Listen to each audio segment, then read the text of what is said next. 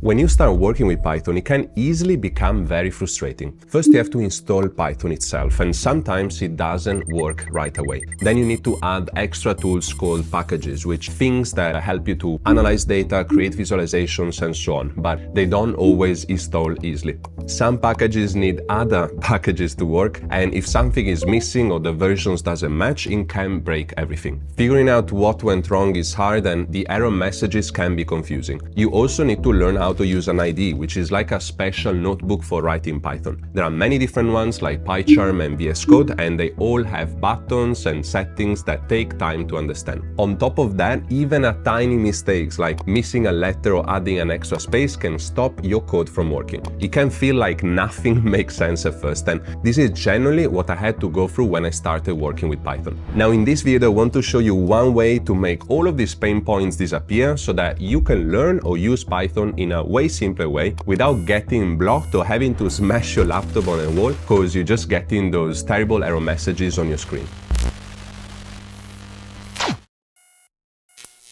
And so the tool that I wanted to show you today is called ClipRun. You can access it from the link in my description, and it works completely for free, which is obviously a big reason why I love it. Also the reason why I'm suggesting all of my master course students to use it, and also the reasons why I'm partnering with them for today's video. Now the beauty of it is that you don't have to install anything in your laptop because it works directly in your browser as a Chrome extension. And I will show you now how to quickly get started with it. Okay, so the first thing that I'm gonna do to set it up is going on Google and write ClipRun and then click on the first result. I'm gonna click on add to Chrome, again add to Chrome, add extension, and now the download will start. I'm just gonna wait for the download to finish, and once that is done, I'm just gonna add my extensions and just pin it on top of my browser, and then as soon as I click on it, it will show up on the right hand side of my screen. And that's it. In just a few seconds we have everything set up for ClipRun to run on our browser. Okay, so let's start now by testing ClipRun and write some Python. So cool game that we can already build is a number guesser game, and we can write it straight away. So I'm gonna do import and then random, then I'm gonna do number equal to random, and I'm gonna call round int, and I'm gonna do a number from 1 to 10, then I'm gonna do while true, and then we define the guess, which is integer, and we're gonna take it from the input from the user, and in the screen they're gonna see guess number from 1 to 10. Then we're gonna do if the guess is equal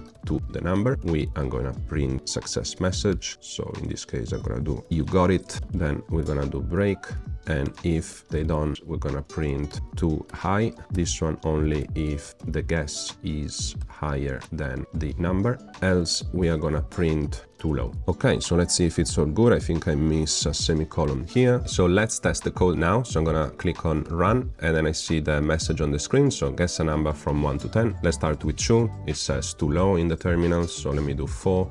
Let me do 7. Let me do 9. Okay, you got it. It was 9. So perfect. We just guessed the number that was 9, and the code ran smoothly in the browser. And by the way, as you can see, I'm using the random library, but I didn't need to install it. And this is because ClipRun has already all the main Python libraries installed by default, so I don't need to worry about it. I can just write my code and test it right away as I show you just now. Now let's go one step further, and let's say that we want to test a web scraper, which in case you don't know is just a way to write some code to get some data from a website. And for this example, let's say that I want to get the last 6 months price point for Bitcoin. I'm just gonna remove this code that we wrote before, and I'm just gonna copy paste this code. I'm not gonna go through this whole code, but basically I'm importing request, pandas, and datetime, and then I'm gonna get the Bitcoin prices from this website that is called coingecko.com, and I define the fetch Bitcoin prices function and also the price table. And if I run the code here, I have the date and the price of Bitcoin for the last 6 months, and everything is saved on a table. But now let's go even one step further,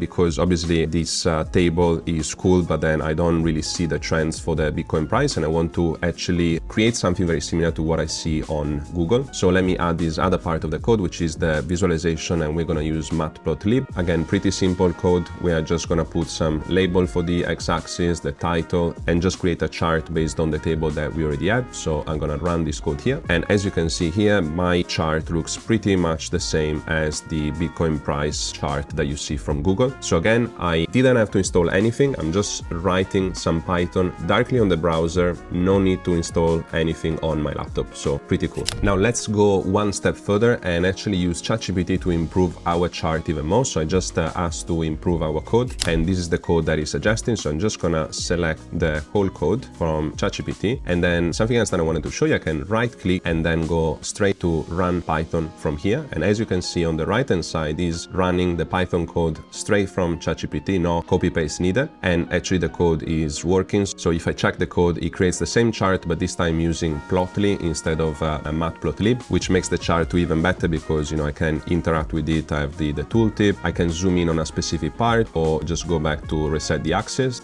And yeah, I just like more this kind of formatting with the area chart instead of just a simple line. Okay, so the other thing that we can test using ClipRun is actually working with APIs. And in case you don't know, using an API simply means that I'm gonna retrieve information from a third-party website. So in this case, an idea would be to create an app to forecast the weather. And I'm gonna use this website. It's called openweathermap.org. So they have a long documentation on how to use their API, how to get their data from this type of website. So the thing that I did was simply copy pasting all of this information into ChatGPT and then asking ChatGPT to create a simple visualization for the weather forecast in London. And so this is all the code that it creates. So I'm just gonna copy paste the code into ClipRun and then I'm gonna run it. Obviously I had to get their API key from the weather website. And this is a very cool visualization that it creates for, again, predicting tomorrow's weather in London. And you will see that in yellow is the daylight, whereas the rest is nighttime. And actually shows me that tomorrow in London at around 12:30 or 1 p.m. we will actually have 15 degrees, pretty record for London. And then the next thing that I can do is actually saving this clip, and I'm gonna call it weather forecast app, and then I'm gonna save it. And then in here, as you can see, I saved my clip. I can go back to it whenever I want. And then the next thing that I can do, if you see this